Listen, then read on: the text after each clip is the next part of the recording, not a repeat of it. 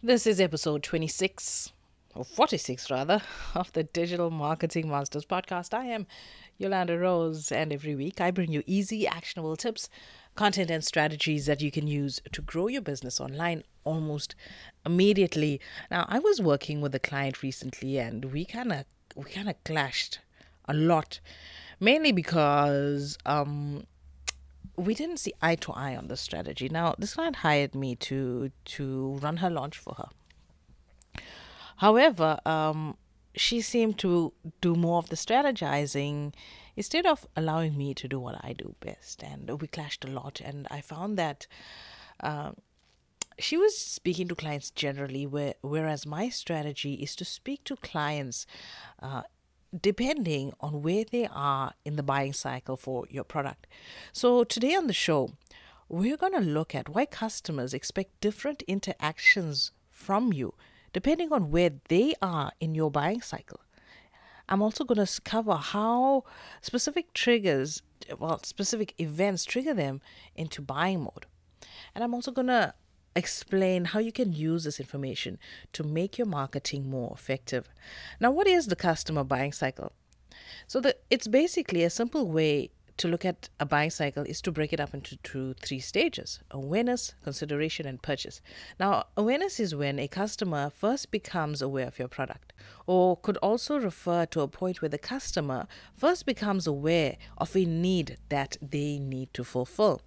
Consideration is when a customer starts evaluating solutions for their need, and purchase, well, you got it, is when they click that buy button and they pull out the credit card and they all in and they're sure they're going to buy from you.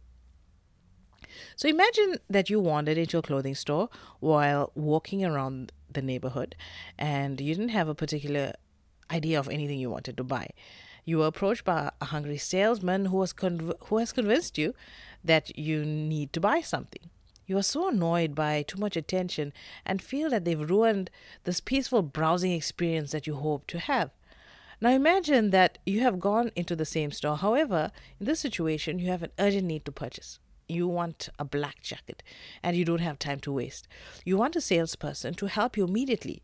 You don't want to waste time trying out a red jacket or green jacket. You want a black jacket. You know what you want. You've got the money to buy it. However, you can't seem to get the attention of any of the salespeople. And you're very irritated because there's no attention coming to you. So what's the difference here? The difference between these two examples is where you are in the buying cycle. In the first situation, you are early in the awareness stage. The second example, you are right at the end of your purchase cycle. So at both those points in the buying cycle, the communication needs to be different. Your expectations of how salespeople are in the shop treat you are different in both those points of the cycle. So if you are early in the cycle, you want to be largely left alone to browse. You want to get educated. You want to get a feel for the product. If you are later in the cycle, you want to be highly responsive. You need the help to be highly responsive and to complete the purchase. And using the wrong sales approach leads the buyer to frustration. So this is what happened with my client. We had various people come into our to sign up for a webinar. A handful of people showed up. However, the client insisted on communicating in a general manner to all of them, whereas I wanted to communicate to the people that attended the webinar differently, the people who signed up for the webinar and didn't stay for the whole thing differently. So I want to speak to every part of the buying cycle differently, and the client didn't, and we clashed. And needless to say, this client will not be hiring me again. So how do you adapt your marketing to a buyer stage in the cycle? In the online world, we need to provide different paths through websites that are appropriate for each stage. So it turns out that visitors will self-identify where they are in the buying cycle by the paths they take, provided that you give them the option. So in the awareness stage, you want to describe the problem. Get them to agree with you. I have a problem. It's just like an alcoholic. You can't help an alcoholic if he doesn't agree that he has a problem. So you want them to sort of self-identify, yeah, there is a problem. You're right, there is a problem. Introduce your solution. That's the transition between the awareness and the consideration stage. At the consideration stage, detail information on the solution. Between the consideration and purchase stage, prove the points, customer testimonials, reviews, and all of that. During purchase, just before purchase, maybe offer a free trial. And then the last stage is the actual purchase stage. So what do you do with visitors that are not ready to buy? One, you nurture them. Since visitors who are early in their buying cycle are not likely to buy on their first visit to your website, you need to know how to best handle them in case they do turn into buyers later on. This is the part that I'm so surprised to see often. It's not given the right level of attention, and the results in leads leaking from the funnel are just lost marketing investment. I mean, because you're spending money to get people on your page, right? So why are we not chatting up these people and nurturing them up? The key here is to do a great job of staying in touch with them over a period of time and building a trust relationship. This is lead nurturing. Then if you do hit an event that triggers a buying cycle, your product is likely to be top of their shopping list. This allows this to allow us to do this. We need their email addresses. Or if you're into chatbot marketing, now we cover this extensively on the podcast, chatbots. Since the website visitors are initially reluctant to provide that, we need to entice them with something of value, like a lead magnet. So once we have their email addresses, we can nurture them through the buying cycle using a customer success story, a blog, a newsletter, a webinar, etc. So at each stage, we got to evaluate, is this client ready to move to the next step? And if they're ready, how are we pushing them up the buying cycle? Lead nurturing is best done with marketing automation software, such as ConvertKit. Now, if you're looking for a 14-day free trial of ConvertKit, visit my website, and I'm going to have a link for you right there, or send me a message on Facebook. It's Yolanda Rose again, or on Instagram, it's Yolanda Rose 7, and I'm going to hook you up with a 14-day free trial with ConvertKit. Now, ConvertKit is marketing automation software, and it's a platform that allows you to segment your customers based on the messages you send them that's relevant to them and therefore most likely to read. They will allow the ConvertKit allows you to track those who are advancing in the buying process by observing whether they come back to visit the page, such as a pricing page that indicate buy intent. You can then apply more expensive sales resources to those leads, knowing that they are qualified enough to warrant the additional cost. Effective lead nurturing is all about accelerating leads through the consideration process. Customer success stories, product comparisons, all help provide the data and info that a prospect looks at in their own research. If you provide it for them, it makes it easy for them to consume that info and move to the next step in the process. So how do online leads source relate to customer buying cycle? Firstly, different lead sources produce different buyers at different stages in the customer buying cycle. People that are later in the buying cycle are most likely to be using tools like Google to review sites to search for vendors and products to solve a problem. Those leads are highly valued because they have a high level of buyer intent, and they're usually in the consideration or purchase stages of the cycle. Many other lead sources such as social, Twitter, Facebook, banner ads, PR stories, educational presentations at conferences, etc. produce buyers that are earlier in the cycle and are frequently just becoming aware that there's a potentially interesting product now available. So market maturity also plays an important role in this stage. For early stage markets, there is still a lot of education required. Most needs need to be very early in the buying cycle. A trigger is an event that causes a buyer to have a clear need. So this usually converts into a sense of purpose and urgency in their buying process. An example in your very own life, you might have a vague interest in a new camera. Now, this might have caused you to browse the web, you're reading reviews, you're seeing what the professionals are using, you're checking YouTube, but you have a safari trip coming up. And this is your trigger. You need to buy before this trip. So you're shopping with a clear intent to purchase at this point.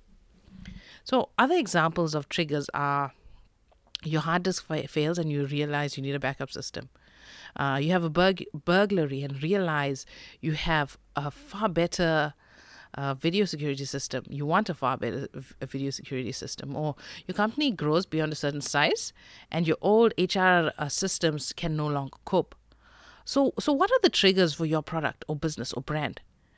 What are those triggers that tell people, right, I'm ready for this product now? Or there's a need for this product now? The specific trigger that gets buyers going is not only different from a business to business or brand to brand, but it's also different depending on the role in the organization.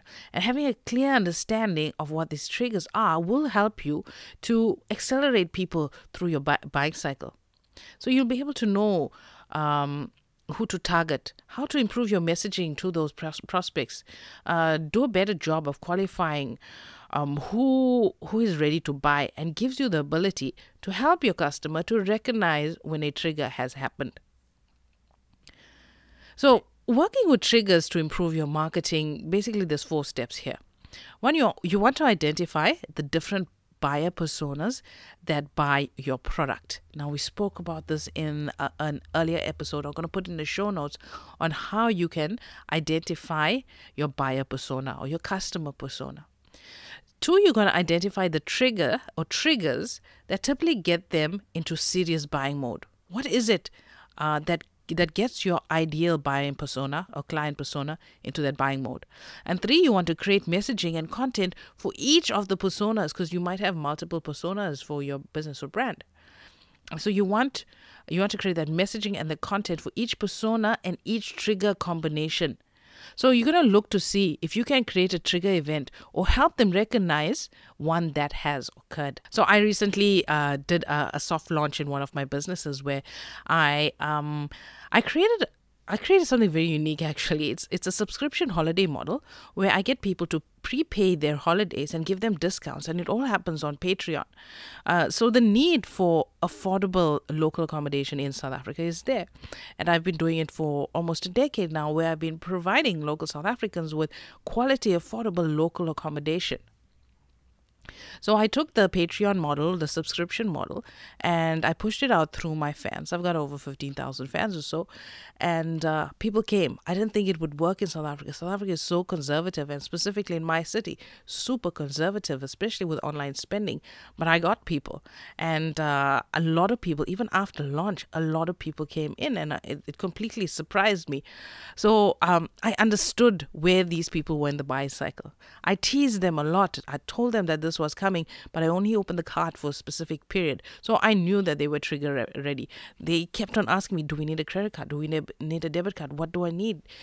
All those questions were there. And all of those told me, at which level in the cycle they were in, and that I understood what the trigger was. And I was able to match up the various personas with my trigger. So you need to start building trigger-specific messaging and content. And now, understanding this trigger helps us to create messaging for the persona, like I gave you with the Patreon example. So on the front page of the website, you want to know those keywords for your various personas. For example, below your started video introduction, you could place messaging for each persona. In this case, it might read, business owner looking to get mobile application built in a fraction of the usual time. This could lead to a landing page that contains content specifically tailored for that use case. So the content should be designed to help move that persona through the buying cycle. So you want to look to see if you can create the trigger or to help a customer realize a trigger has happened. And if you are nurturing a bunch of leads that came to your website early in the buying cycle, your goal with lead nurturing is usually to wait until some external event occurs that triggers them into activating that buying mode. However, the more you understand about these triggers, the higher chance that you can actually help create the trigger. So you control everything. You don't really have to wait for that external event to happen. And I did it with the Patreon example. I created the trigger. I knew what the lead was there, and I gave the time frame to say, right, it's happening now. FOMO, people are acting on FOMO, fear of missing out. So what happens in the case of you encounter a customer that is late in the buying cycle? Now, that happened with me, with my Patreon example. after the cart was closed, a lot of people were like, oh, how can we get into this? It was such a good price. I missed it. I'm like, guys, I'm sorry. I had a personal Facebook group. It went out on Messenger marketing. I ran ads to it. You missed out. You missed out. We're going to open again on Good Friday, but the prices are going to be hiked up. And if there's a space, if somebody leaves, you can take their space, but nobody's going to leave my elite team. Nobody's going to leave. They just got on. So what did I do in these cases? I basically said, you got to wait for the next round. I'm sorry, I'm just too loyal to the people that were loyal to me the first time around. So if you're in the similar kind of situation where you encounter that late buyer in the buying cycle, they have already shaped the feature list around some other vendor products, and you are now being forced to react. So if you're selling a simple product where the features and the price can easily be assessed and be superior, it's not too much of a big deal. You can accommodate. But if you're selling something more sophisticated where the customer needs to understand how unique your features are, they can change the business and give them greater ROI, you're likely to be at a disadvantage to the company that helped them shape the buyer's picture of what they needed. So in more complex sales cycles, the ideal situation is to make sure that you get to know your customers earlier in the process and become the player that helps shape and define the shopping list. So that means finding customers early in the buying cycle and building a relationship with them over time. So that's my 2 cents on the buying cycle. So those two concepts are just really important to online marketers. That's the customer buying cycle and the triggers. So know your customer buying cycle. It could be more sophisticated than what we spoke about, but take full advantage of the information that I've given you. Try and figure out where most of your top funnel website visitors and leads, where are they in your buying cycle? Make sure that you have appropriate paths for them to follow, to answer their questions and move them forward in the cycle. Recognize that there is a portion of them that won't be ready to buy when they first encounter you. Instead, capture their email addresses and develop a rich lead nurturing system to help move them through the buying cycle.